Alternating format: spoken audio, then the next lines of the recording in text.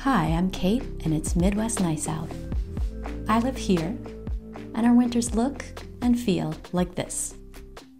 This video is for people who can't quite get warm enough to want to go outside in the winter. Today, we're going to be talking about base layers, but if you need a refresher on layering, you can check out my previous video.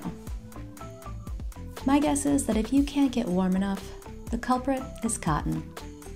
The unofficial American uniform is cotton. The t-shirt, that's cotton. Denim, that's cotton. Canvas shoes and white socks, those are all cotton. I'm willing to bet that it makes up the majority of your wardrobe. But cotton, which we embrace for its next-to-skin comfort, was originally used for cooling. It grows in warm places, and the people who lived there used it for clothes because it kept them cool. Hot culture, cold culture, hot culture, cold culture, hot culture. Cotton is terrible in the cold and wet. Cotton saturates easily, and the fiber collapses when it's wet, meaning that it's going to stick to you, and once it starts sticking to you, less airflow can get between your skin and the fabric, which not only slows down drying time, but it also keeps water in contact with your heat source, which is your body, causing more rapid conductive heat loss. Simply put, being wet causes you to lose heat faster. And it doesn't have to be a head-to-toe soaking. It could equally be from sweat. People underestimate how much they sweat, especially in the cold. It's very easy to dehydrate in the winter. So cotton in the winter will cause you to lose heat. So don't make cotton your first layer in the cold. Instead of cotton, I want you to try out a material capable of wicking sweat away from your skin, like merino wool or polyester base layers. Because their primary function is sweat wicking, they're often marketed as outdoor gear for active people. But they're not just for active outdoorsy people, they're also for indoorsy sedentary people who can't get warm. They're for everyone who's trying to make it through months of deep cold. I wear base layers every day when the temperature drops below 50 degrees. For my temperature zone, that's October to March. Even on days when I'm not planning to leave my house and I'm just working at my desk, I wear base layers under my clothes. That's how important they are. This brings me to another important point.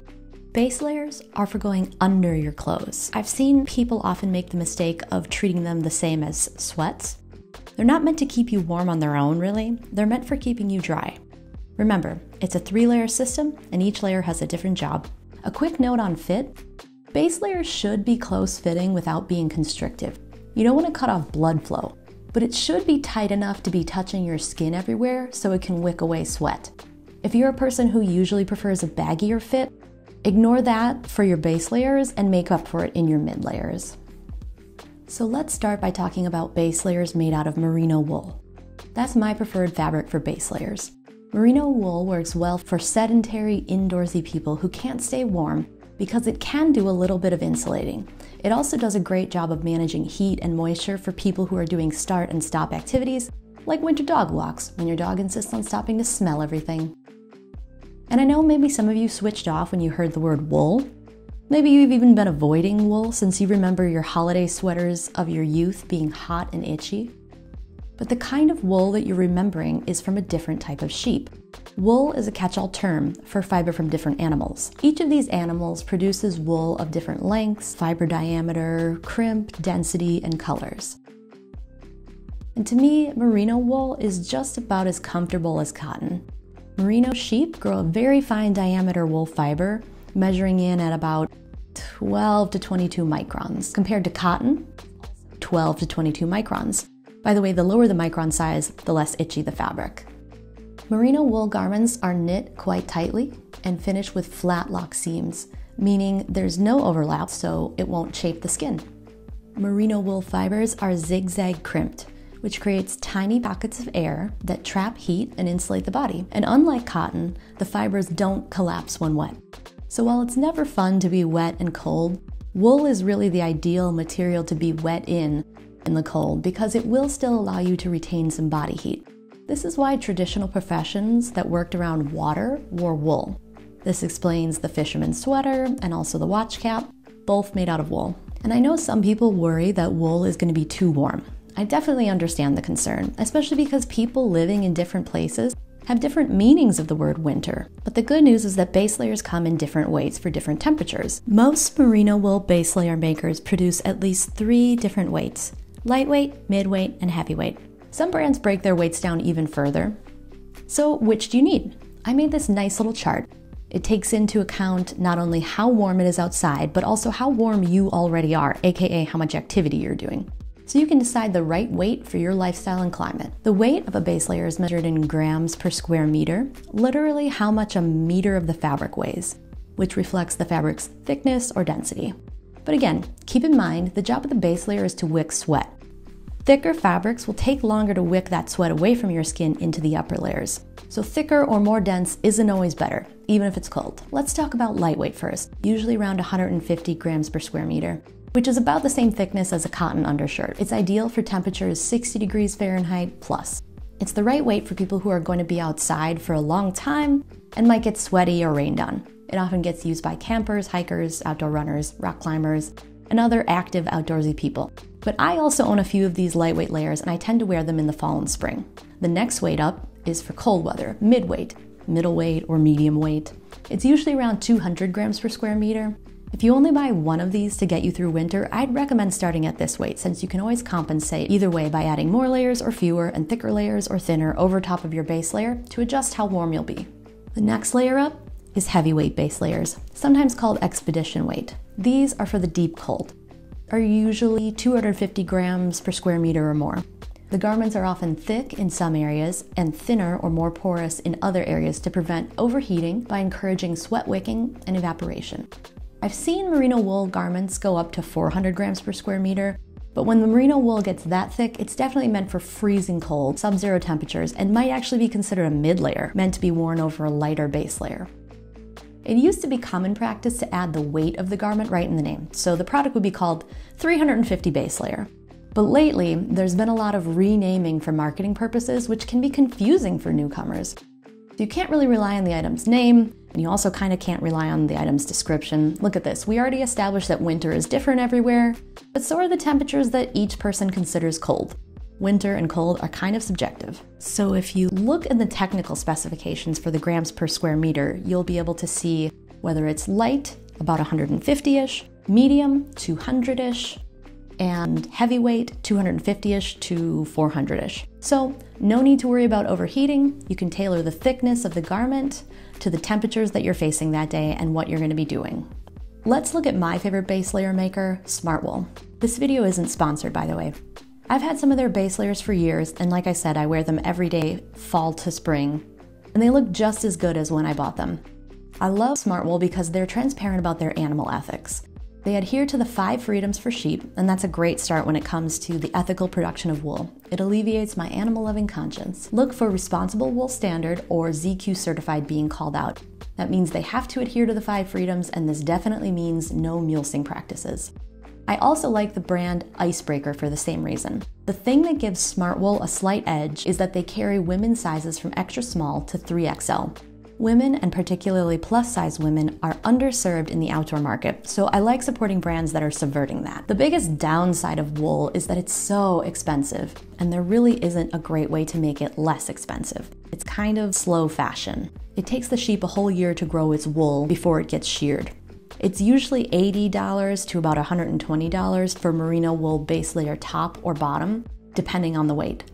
You can find merino wool base layers for less than this, but I'd issue a word of caution. If a brand isn't bragging about how well they treat their animals and in very specific terms, they're probably not treating them very well. And that's a compromise I don't feel comfortable making. No matter the price tag, merino wool is typically going to be at least 3 times more expensive than synthetics, but I do think they're worth it.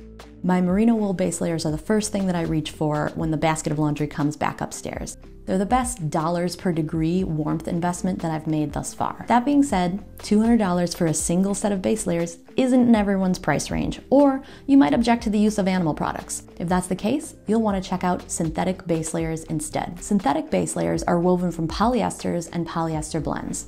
Polyester is a fabric made from PET plastic, and that's usually derived from petroleum. While wool production is not without its environmental footprint, it's best if you can find these using recycled polyester, as in recycled plastic bottles that have been spun into a garment. There isn't really a weight system for synthetic like there is for merino wool. Synthetic base layers can be various thicknesses, from almost see-through thin to fleece-lined and thick.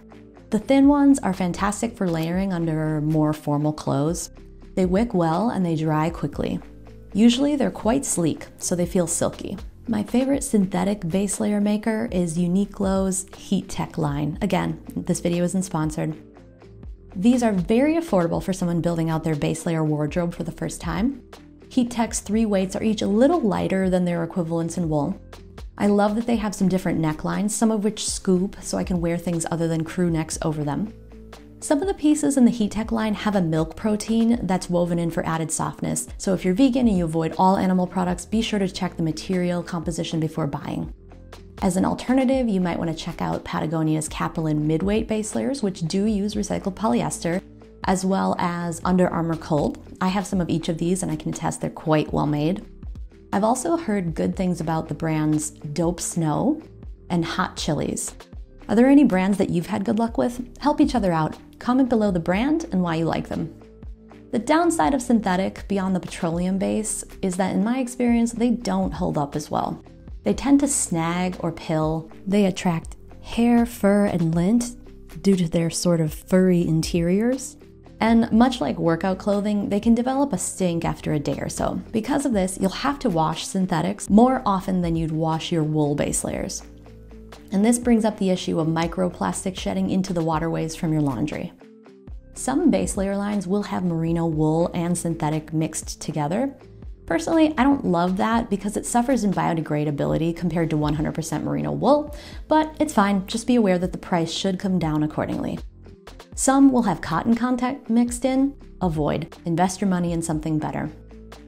I promised in my last video to help you decode some of the terms in base layers. We kind of use some of these interchangeably, but they're not all the same thing. Base layer, second skin, thermals. A more old-fashioned term is long underwear. Long johns for men, long janes for women. Another old version was the union suit. That's the red onesie with the butt flap. Double check the material composition because some of these will have cotton content. Avoid. By the way, the term long underwear is why some online retailers will put them in the underwear category. I feel like this creates confusion because people think that they might take the place of underwear. No, they do not. You should wear underwear under your long underwear for hygiene reasons. Another older term was thermals, which look like long underwear but are waffled, and they're usually made of cotton or some kind of cotton blend with synthetic. Thermals will add warmth, but it will not help with sweat wicking or temperature regulation. While it might keep you warmer than nothing, the cotton will cool you down once you start to sweat. This might make an okay mid layer, but I definitely wouldn't use it as a base layer. One of the most confusing things about shopping for base layers is that they're often marketed on proprietary technologies developed by different companies and research groups and historically in partnership with the US military. Often these address the problems that synthetics face compared to wool. One issue is that synthetics develop a stink faster, so fabrics are being woven or treated with additional substances or polymers to help keep odors at bay or inhibit bacterial growth. One example is Polygiene, others are Silverskin or Lululemon Silverescent because silver has antibacterial properties. Another shortcoming that synthetics have is that polyester fibers do not have merino wool's crimp. They're not good at trapping body heat. Enter Polartec fleece. Depending on where you're shopping, you might see these referred to as Polar Grid or Power Grid. It's meant to create gridded channels that help trap heat. Another treated polyester that's meant to help trap heat is Dekene's Nano Red. So those are just a few. I couldn't possibly cover them all. Basically, if you see a compound word you don't know, it's probably a proprietary technology. There's usually more details in the specs or material composition about what it does. A good time to buy base layers is in the bumper season, so fall and spring. You can find sales from March to Memorial Day weekend in May, also on Black Friday at the end of November when outdoor stores are trying to clear their inventory. So to sum up, it doesn't matter if you choose synthetic or merino wool, but base layers of any kind are the first step to surviving and thriving in deep cold winters. The key is to wear them under your regular clothes each and every day when the temperature is below 50-ish. So this was the 101 on base layers. Join me next time for a video all on insulating layers, the ones that are actually responsible for heat retention instead of heat loss prevention. Remember, there's no such thing as bad weather, there's only bad clothes.